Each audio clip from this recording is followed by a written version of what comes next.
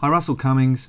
Just wanted to explore one of the tools that I use to help define the business context that we're moving forward, and that's to get your head around the business environment. Now, it's a quick scan and it's using a simple value chain to get you to think about the key elements of the value chain that are impacting on your business. So the first one is suppliers. So what's happening in the people who supply you, and these can be equipment, material, raw material suppliers, a whole heap of things that supply you services and products into your business.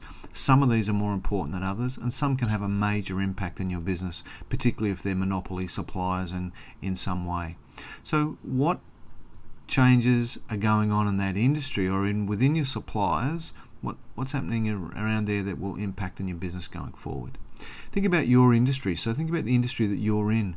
What changes are happening there? Do you have any large 800-pound gorillas in your industry that are going to cause you trouble or problems in the future?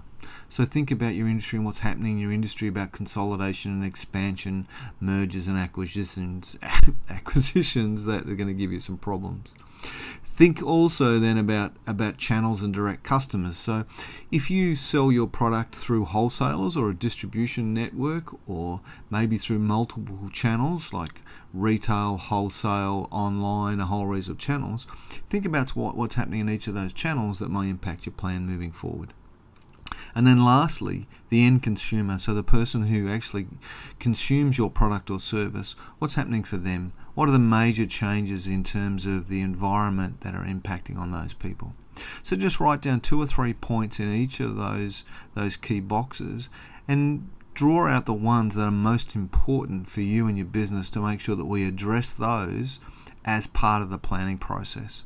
You'd normally feed them into analysis like the strategic SWOT analysis into something like opportunities and threats to help you get your head around what you might be able to do about those.